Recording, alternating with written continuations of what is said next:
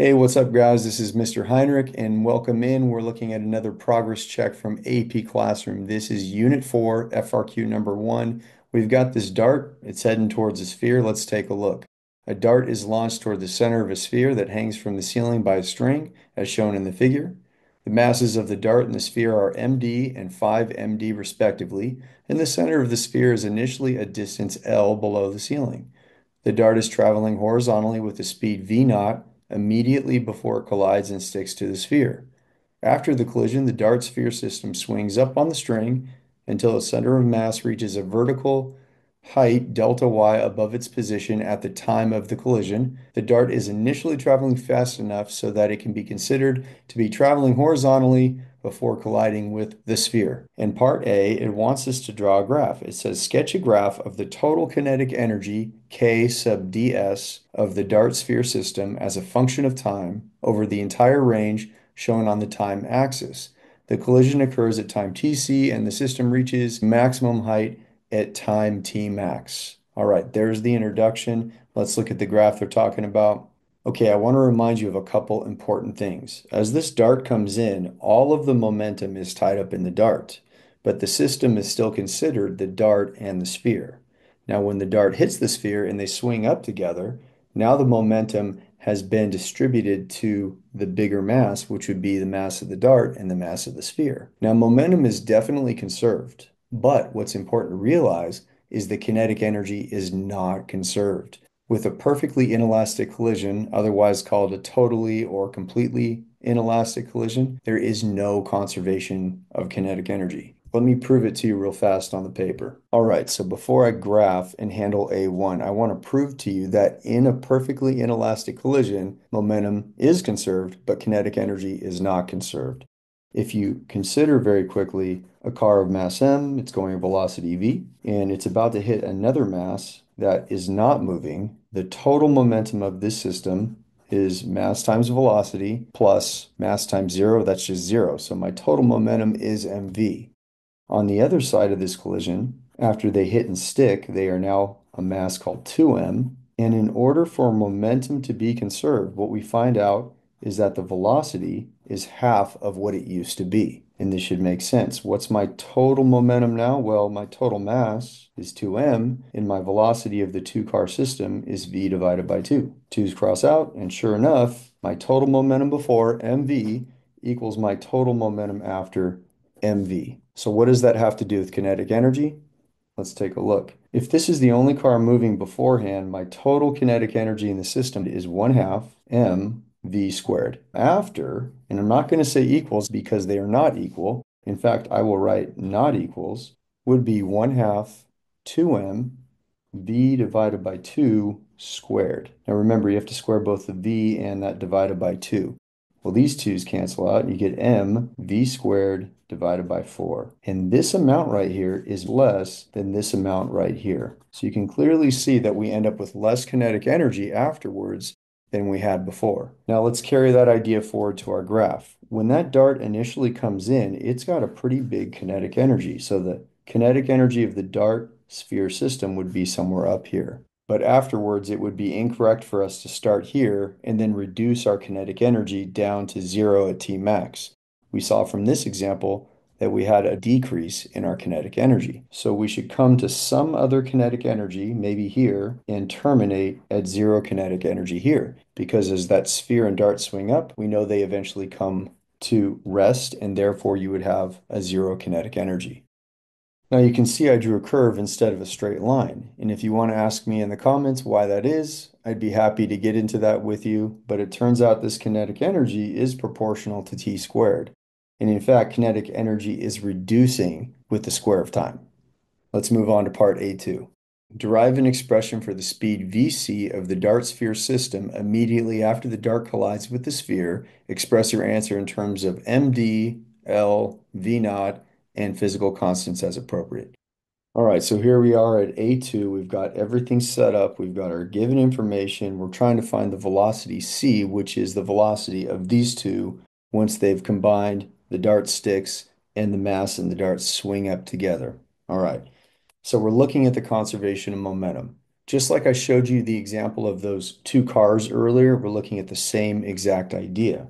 We're saying that the sum of the momentum before the collision has to equal the sum of the momentum after the collision. Before the collision, there is no momentum in the sphere. All the momentum is simply in the dart. So I could say mass times velocity equals. Now, after the collision, both of these items stick together, so they have a collective mass of md plus 5 md, and they go off together with a velocity vc. So now let's add up these two masses, and I would get md plus 5md, which is 6md times vc, and that equals md times v naught. Look at this, our MDs cancel out. We'll divide both sides by 6. Sixes cancel out, and we get VC equals V naught divided by 6. All done.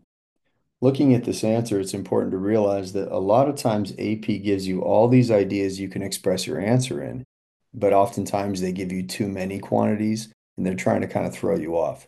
So don't be thrown off. The only quantity we needed to express our answer in was V naught. All right, moving on to A3.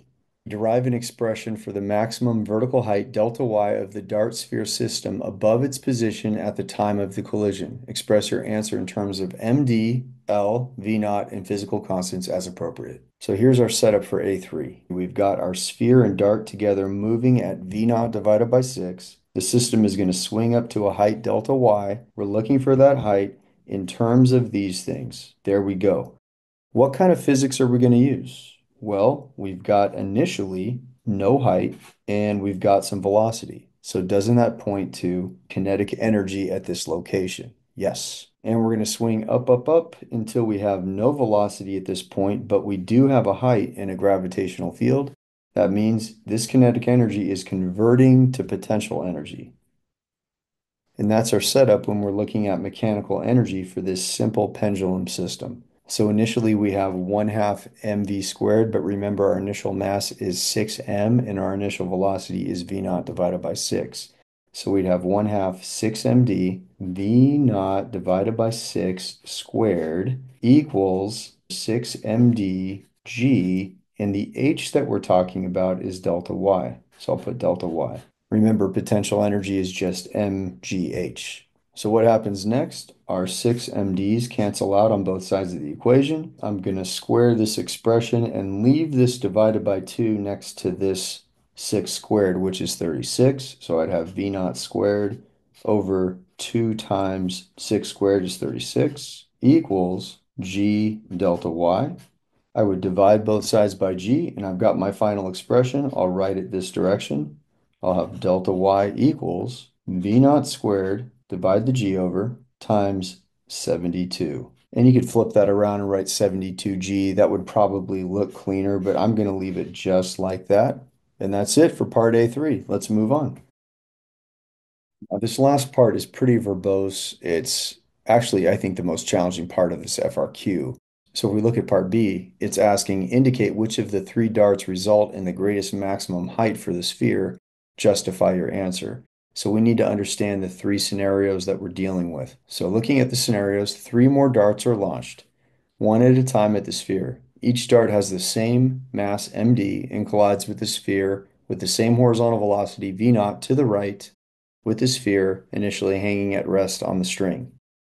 The darts are made of different materials, however, each behaves differently when it collides with the sphere as follows. So the sticking dart does exactly what it sounds like. It sticks to the sphere and remains stuck in the sphere. After the collision, the dart sphere system swing to a maximum height, delta y stick. The bouncing dart. This dart bounces off the sphere, then moves backward to the left after the collision. The sphere swings to a maximum height, delta y bounce. Through dart. This dart passes all the way through the sphere and continues traveling away to the right, so it would go through and keep passing through. After the collision, the sphere swings to a maximum height, delta y through. So out of all of those, part B is saying which one swings to the highest height, and we need to justify our answer. So do you understand well at this point that whatever initial momentum we have in the system, we have to have the same momentum after the collision? That's the idea of the conservation of momentum. If you understand that, then this could be your answer. You would say the bounce dart results in the highest height for the sphere, period. As the bounce dart comes in, the only momentum in the system is mdv naught. When it bounces, it has some negative momentum. Since this is the only collision where a negative momentum results after the collision, the sphere must compensate by having a high enough positive momentum so that it can counteract that negative momentum, thus retaining the same initial positive momentum of the dart by itself. Since the sphere will have the highest momentum in this case, it will have the highest velocity and therefore obtain the highest height, period. So that was the conceptual explanation, and there's a lot to it. It's pretty dense. Feel free to write that down if that made sense to you.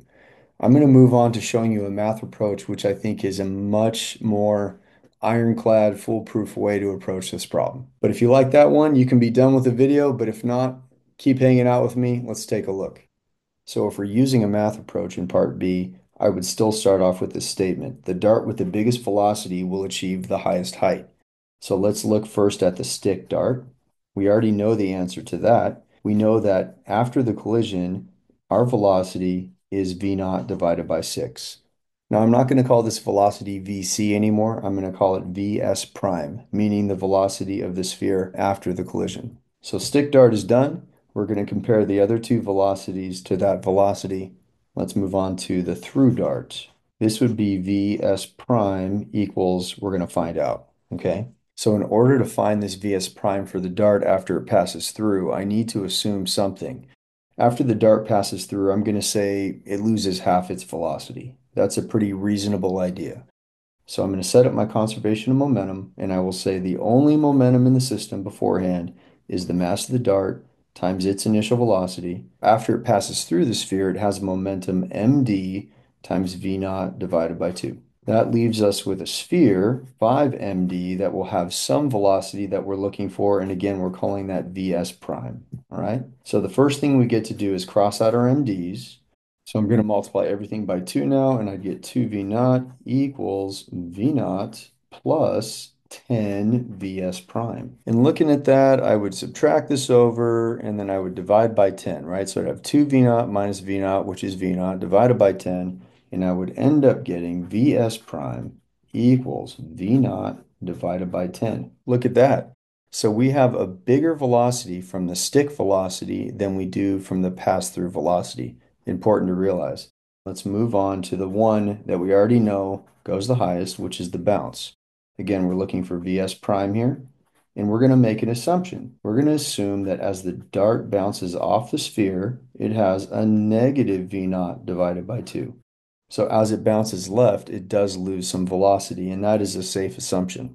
All right. So I'm going to say then my only momentum in the system beforehand is still md v naught equals the dart bounces backwards, so we would say that momentum is md negative v naught divided by 2 plus 5 md vs prime. So solving for vs prime, I'm going to multiply everything by 2, and I'm going to cross out all my md's because md is in every term. So I would get 2 v naught equals negative v naught plus 10 vs prime. All right, let's do a little math in our heads here. I'm going to add this to the other side. I'm going to get 3 v naught divided by the 10, and that will be my vs.